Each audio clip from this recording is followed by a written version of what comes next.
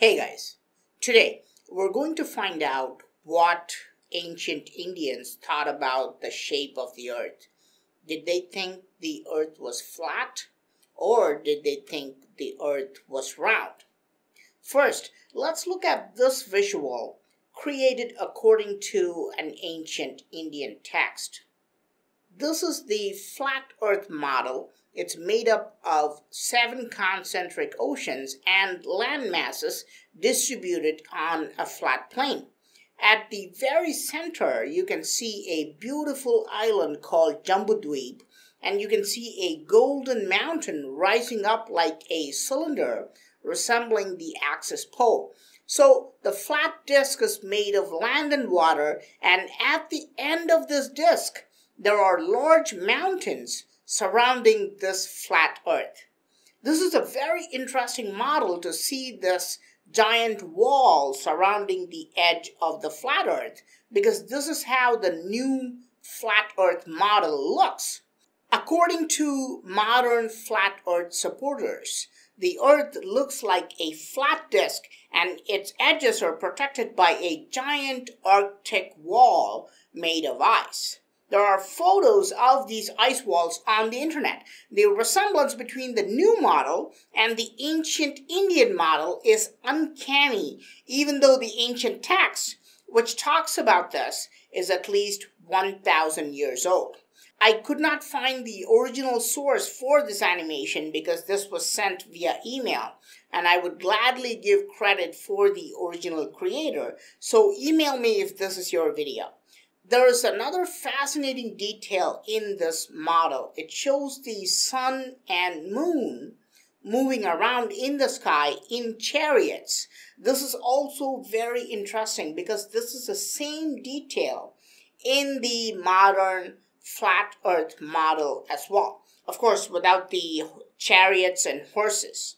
According to modern flat earth theory, the earth is stationary and the sun and moon are moving around it. In ancient India, several texts and stories talk about the flat earth model.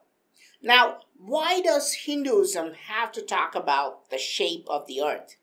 Because there is a particular story where Lord Vishnu takes the form of a giant wild boar and he lifts up the earth. This is a very popular story and it is carved in many ancient temples. We're actually quite lucky to have this Hindu story because it helps us understand what the ancient builders thought about the shape of the earth. Because of this story, the sculptors carved the earth in many ancient temples, and I always try to see how the earth looks in the point of view of ancient sculptors. And I have also been disappointed many times because the earth is mostly shown as a woman. So you cannot tell if the sculptor thought of the earth as flat or round. The boar here is Lord Vishnu and he's lifting up the earth. And the earth is called Bhu in Sanskrit. In Mahabalipuram, which is a very ancient site, Vishnu is shown holding up the earth in his arms. The earth is shown as a young girl. This type of holding the earth in his hands is also a very popular depiction. Again, this does not tell us if the ancient sculptor here thought of the earth as flat or round. So, does Hinduism subscribe to the flat earth theory? Before going into this, we have to look at another fancy theory that existed in ancient India. Concave earth theory. In this theory, some ancient Hindus thought that the earth looked like a hollow bowl. It's a very interesting view because the earth is visualized as a concave structure. This is an ancient statue and you can see this figure is holding a concave bowl-like thing in his hands. Experts are not sure if this represents Vishnu. Some say this represents the ape god Hanuman. But there are also other depictions which show the concave earth model as well. I've shown you 2 theories from ancient India. One is the flat earth and the other is the concave earth model. Why do we see these two models in ancient India? Because it's very hard to come to terms with the globe earth model. Let's face it, the first time someone told you the earth was like a ball, your first question was, why are we not falling down? How do you walk on the curved surface of a ball? Why don't we see the curve at all? Let me ask you this. When you were a kid, did you intuitively understand and accept when someone told you the earth was round? For me personally, I remember it was impossible to understand the round earth theory for many years.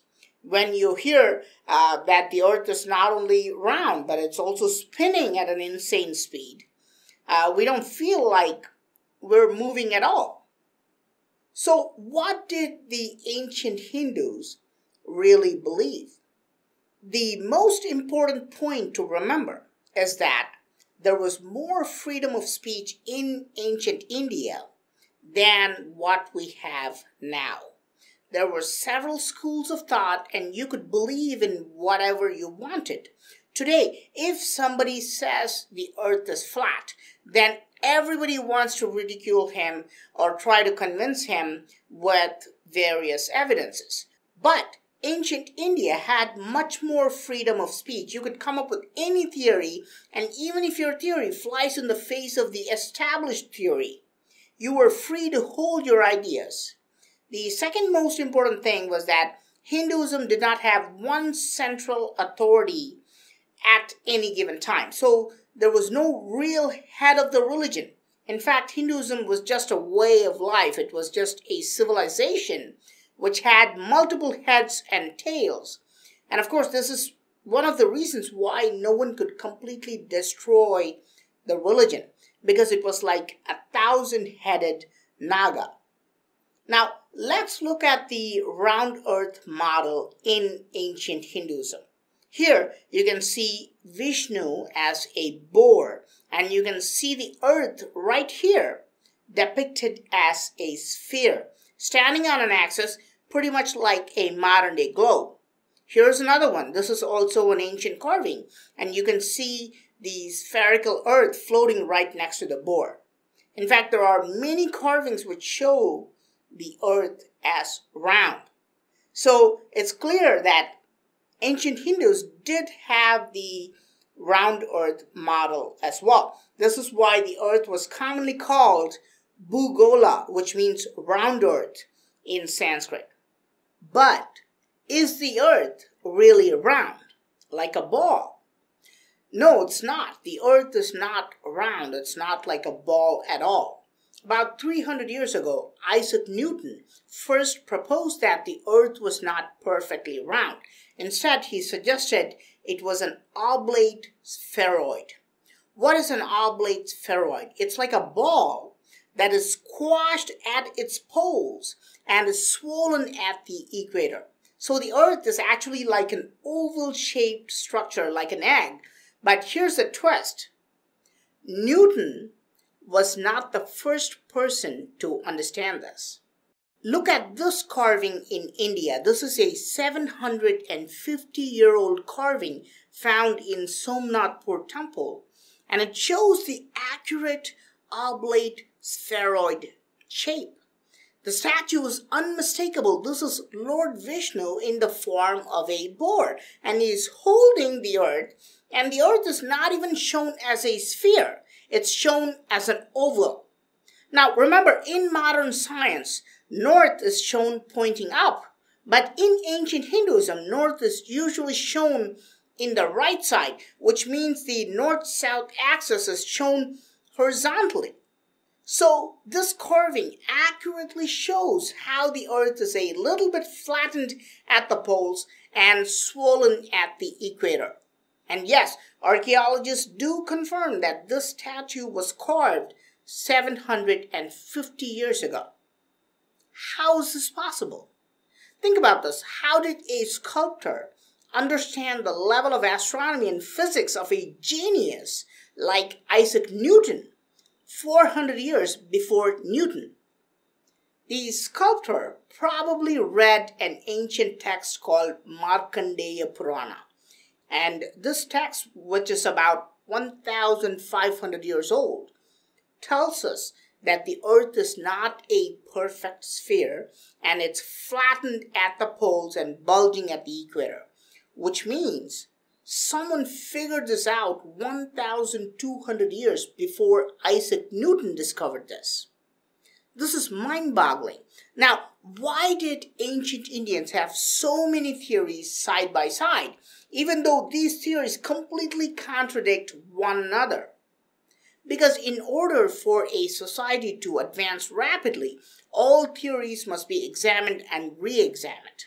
I mean, this video by itself shows you some alternate view. It shows alternate history, that the oval shape of the Earth was not first discovered by Isaac Newton. It was known before him, and we even have archaeological evidence to prove this as a fact. But because this carving is found in India, nobody is talking about this, and I think I'm the first person to show you that this carving shows the Oblate spheroid before Newton proposed this theory. But right now, this is alternate history, okay? And of course, some people will call it fake, even though I'm showing you this evidence right in front of you. And 100 miles from this temple, there's another temple called Hoysala Temple. It shows a figure holding a telescope looking into the sky with one eye closed and the other eye looking through the device. I mean, it's obviously a telescope. Archaeologists confirmed that this was carved about 900 years ago.